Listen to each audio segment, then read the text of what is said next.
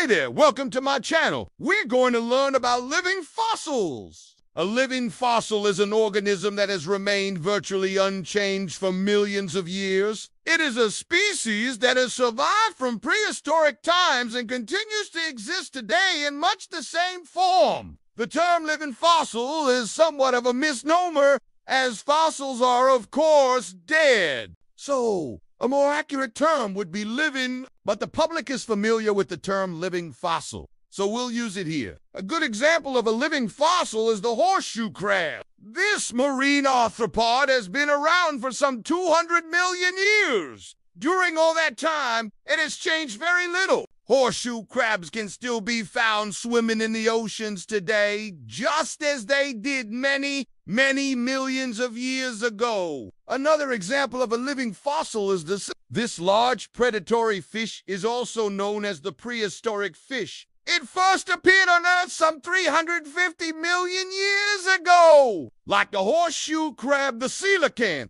has managed to survive virtually unchanged until today. Until the mid-20th century, scientists believed that all coelacanths had died out during the mass extinction that occurred at the end of the Cretaceous period. However, in 1938, a living coelacanth was caught off the coast of South Africa. Today, there are an estimated 1,000 or more coelacanths living in the waters around the coast of Africa and Indonesia. So what makes some animals like the horseshoe crab and the coelacanth living fossils? One reason is that they have no natural predators. Horseshoe crabs, for example, are not eaten by any other animals. This means that they have no enemies, and so they are free to live their lives pretty much as they please. This lack of predators has allowed them to survive for so long without changing. Another reason is that these animals live in places that are not greatly affected by environmental changes. For example, the horseshoe crab lives in the ocean, while the coelacanth lives in deep water. These environments are relatively stable, and so they have not been greatly affected by changes in the climate or the breakup of the continents.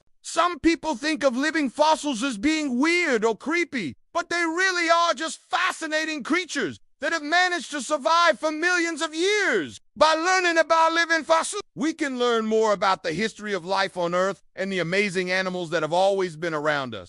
Thank you for watching. If you liked this video, give it a thumbs up and share it with your friends. Subscribe and hit the bell icon for more videos like this.